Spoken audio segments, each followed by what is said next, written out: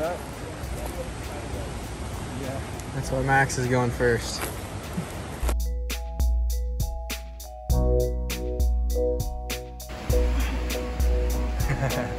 Alright, so today I'm doing a review of my Riffe Euro 130. It's got the open track. It's not the new version that has the enclosed track, which I like because if your shaft bends like at all, you're still able to like get it into the gun. This is the only gun that I use. That's one of the main things that I love about it, is that I can use this for diving on the reef, and I can take one band off and I can shoot in holes if I need to. But then this is also the gun that I use for blue water for Ono and ahi, so that's like one of the main attractions to it for me. I also love just how simple the design is and how reliable it is. It's never tangled up on me. It's never misfired. The trigger mech is really solid.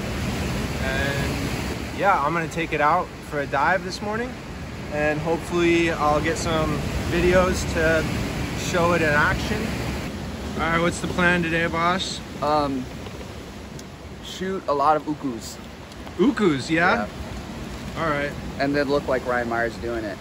Oh, or yeah. Justin Lee, actually. Oh, there you go.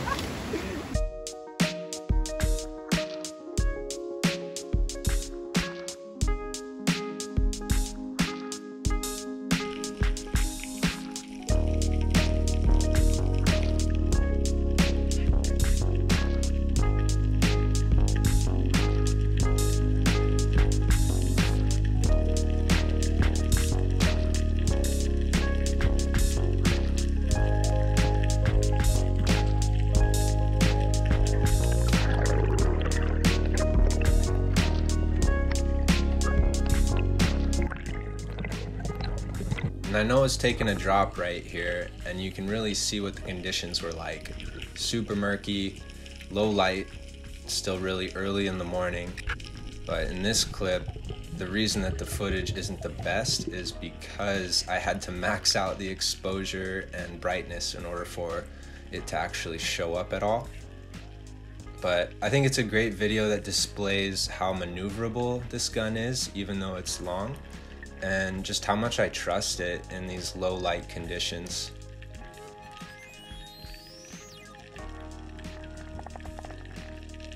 A nice Omilu comes out of the cave right there. It's at the bottom left of the screen by that little butterfly fish.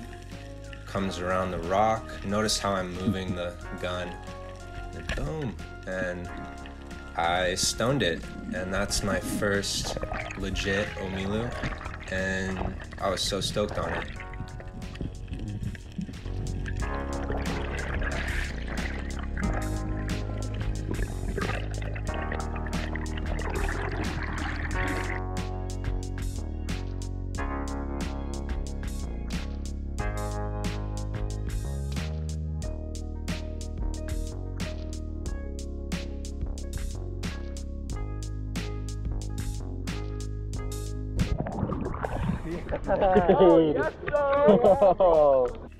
I want to say a couple of things about shot selection with a longer gun like this.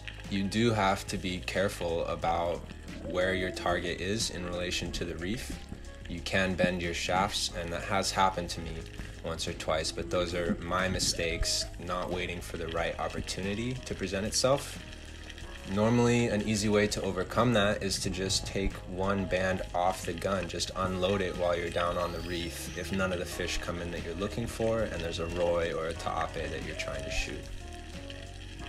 Right there, I notice a nice barred papillo coming in, and I'm able to line up on it and take a nice holding shot. In the slow motion, I want to point out just how steady the gun is as I'm lining up on it. Even though there's a lot of surge on this day, there's quite a bit of waves. I almost got a stone shot on it, just missed it, but was able to secure this beautiful eating fish.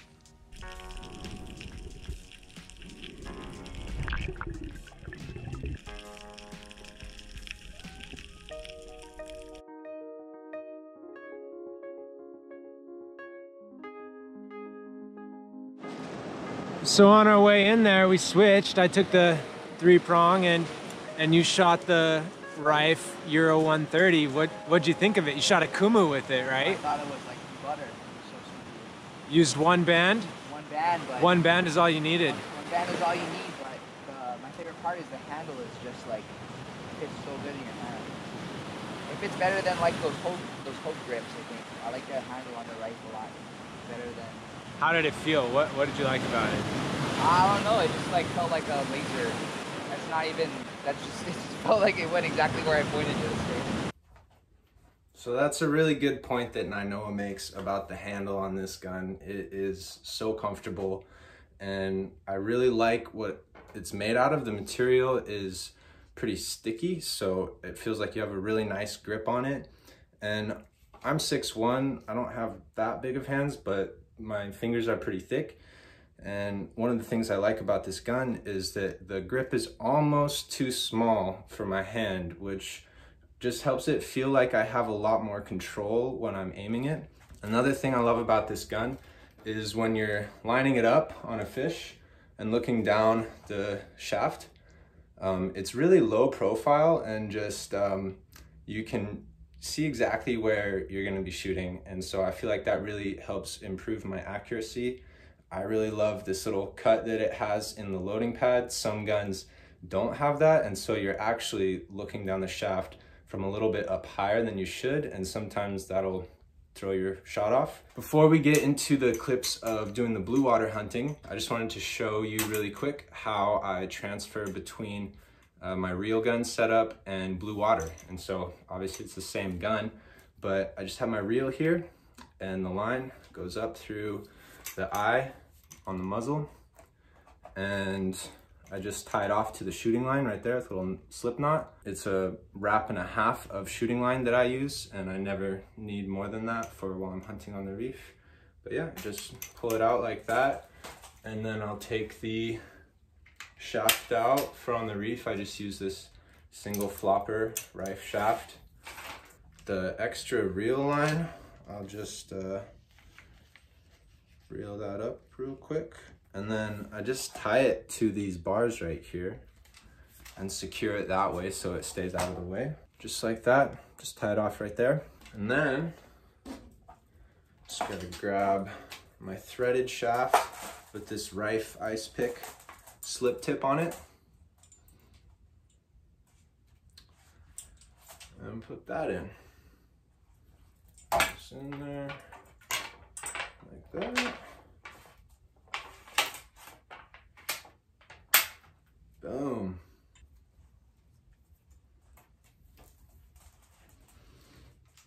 This has 2 wraps on it.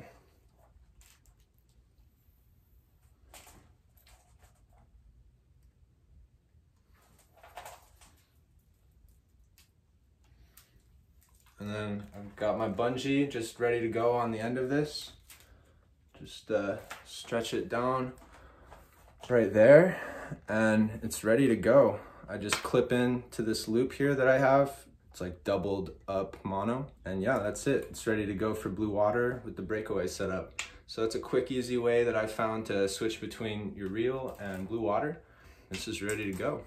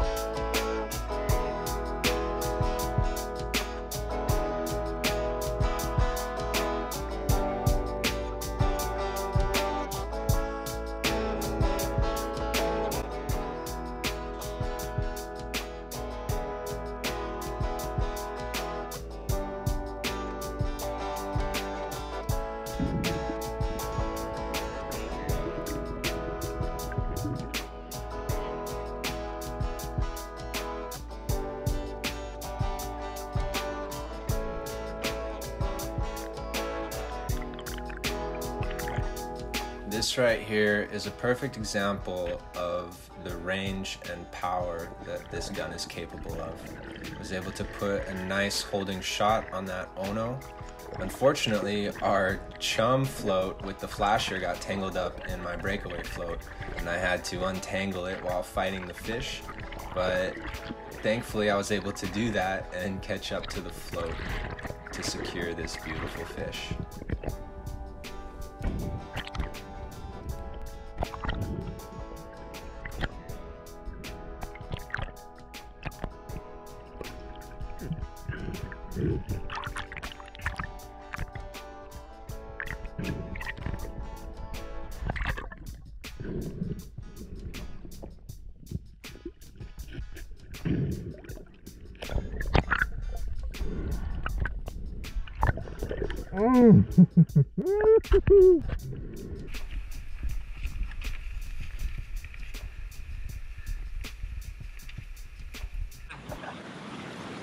So you think you'd want to try a Riffe gun in the future? If Riffe gave me a gun, I would try it. For sure, there's Well, Riffe, you heard him. You heard him, man.